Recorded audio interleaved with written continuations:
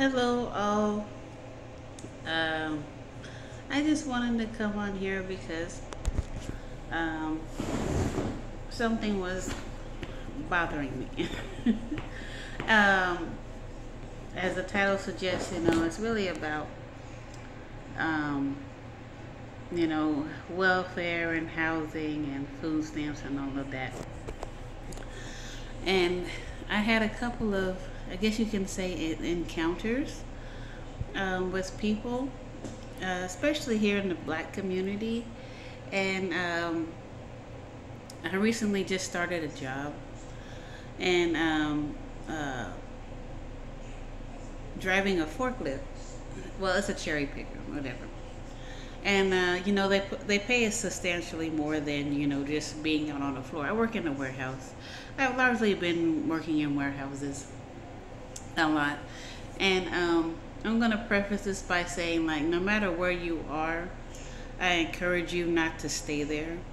And that's really the point of what I'm saying is I actually continue to. No, I'm sorry. I'm saying continue. You probably see it on my glasses, but because of the YouTube. But don't stay where you are. Always continue to push forward, no matter where life takes you. Always strive for better.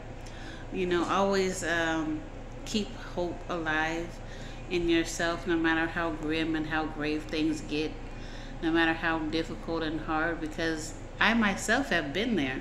I've experienced spiritual death. Like, I am like, Lord, I can't do anything. I feel like I'm, hopeless and useless right now.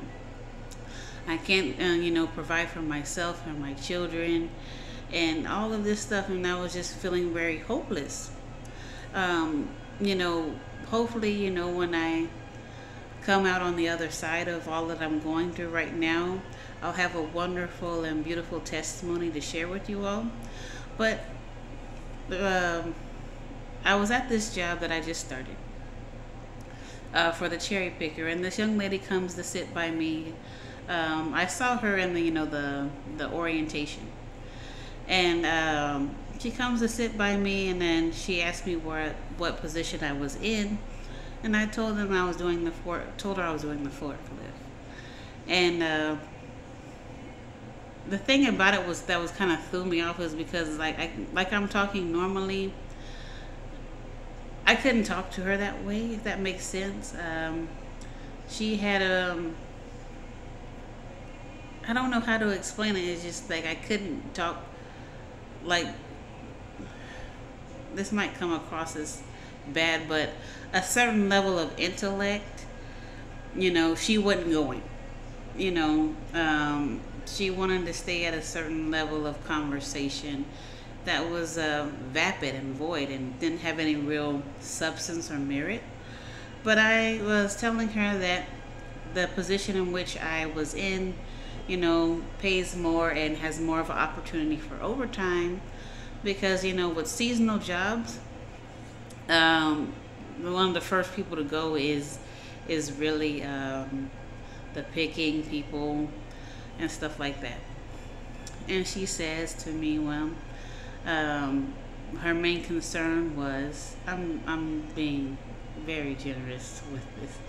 Her main concern was, making too much money, that she wouldn't be able to qualify for food stamps. And I said, oh, well, that's a blessing that you have food stamps. I do not. And but I said, for longevity and just for having something to take with you, I think that you should try to go ahead and do the cherry picking, the forklift position. And if you want to switch, here are the trainers and supervisors, names and whatnot. I mean, I'm sorry. I just find it very disheartening. And to be honest, just me speaking personally for me, look, I need you not in my circle. I don't want people that are just going to underachieve so that someone else can feed them. I know we have this culture in the black community, but it's a bad one. Underachieving and we all start somewhere, but staying in these warehouse positions, staying at working at Walmart, staying at working at these very low level jobs and hospitality positions in which, a lot of low income black people or African American, whatever you want to say, are in, even if you're not African American, but staying at that level, it's a great stepping stone. But let's push forward. Let's do more and better. Let's, carve out the time, carve out the mental process and healing to put our mindset into achieving higher heights, despite what life is dealing with us as right now, despite our decisions, so that those that come after us can do even more. And I think a lot of that is getting lost, especially within the black community, of how to attain wealth and be better and be in better positions for ourselves and our children and our children's children. And let's start thinking a little bit more ahead at how we want, not only our lives, but our children's lives to be. And if we've, thought a little bit deeper than, what we see right now and what we're doing right now, I think we would be a lot better off. Because this wasn't that happened in the conversation. And I had this another conversation as I was in this ride share, back to Dallas. And me and this lady, black lady, had the same conversation about how, while government assistance, if you need it, is it's there for you, but don't stay there.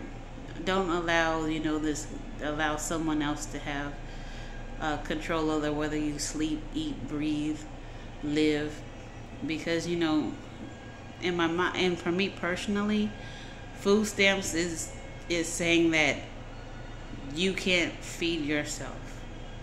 And it's just very heartbreaking to me that so many of us are living this way, by choice or not by choice. That I want us to have a sense of pride and value in ourselves, that we can afford our own foods, we can afford our own meals. So I just, I know this it may sound harsh to some, or, I haven't had food stamps since, how old is my daughter?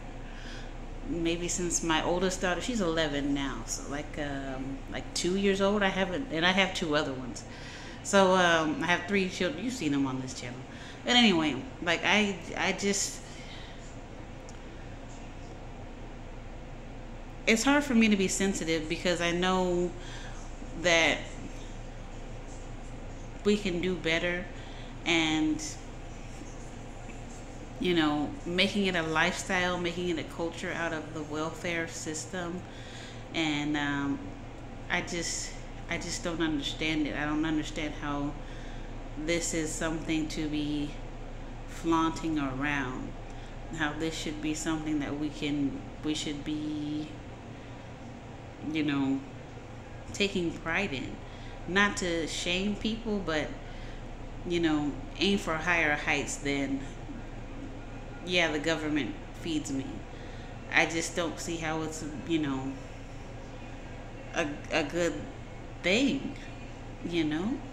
I just don't see how this is a good thing. And I want young women and young men to know that there is better out there, and get out of the circles that are influencing you and telling you that this is what you need to be doing, when you're well able and capable of doing more and better. Stop trying to fit in the box of I have this amount of money, so I need to stay under this amount of money to live for free. When there's so much joy and pride and beauty in allowing God to, mold and cultivate you into doing better, and for yourself to do better than staying in a box, in a sphere of circle of people that this is all you need to do to do anything. More than your hair and weave, more than your weed, more than your drinks, more than your shoes. You're more than that. And God has so much more than you than that.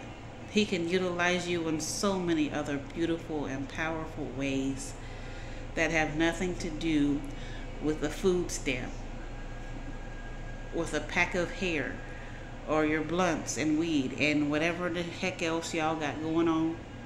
You're more than that. And I encourage you to step up to the plate of being so much more than that. And also I want to say that, going to school, because this just came across my mind, going to school and tuition reimbursement programs are not a scam. If you're looking to learn something, go learn it for free. If it's there and available to you, research it, ask questions, and go do it. Get out of these circles of men and women that are leading you wrong and leading you astray, leading you to be ignorant, to where the only conversations in which you have are just vapid and void and have no substance. Be greater than those around you, and those that are telling you that this is all you can do and this is all you can be, and you need to do this, this, and this, and so you can take care of this. You can take care of it by yourself. You don't need the government. You don't need it. You don't need it to have such a hard control over your life like that, on how you buy things and how you house yourself. If you need those things, I'm not knocking you, but don't stay on those things. Don't stay in that bubble and box, of lifestyle. The Lord Jesus Christ has so much more for you and readily available to give you when you start making those changes in your life, and letting Him, shape and mold your mind, and then your mouth, and then your actions, so that you can be better than anything you could ever imagine. All right, but I pray that this helps someone, encourage someone. Be safe, be kind, be wise. Bye-bye.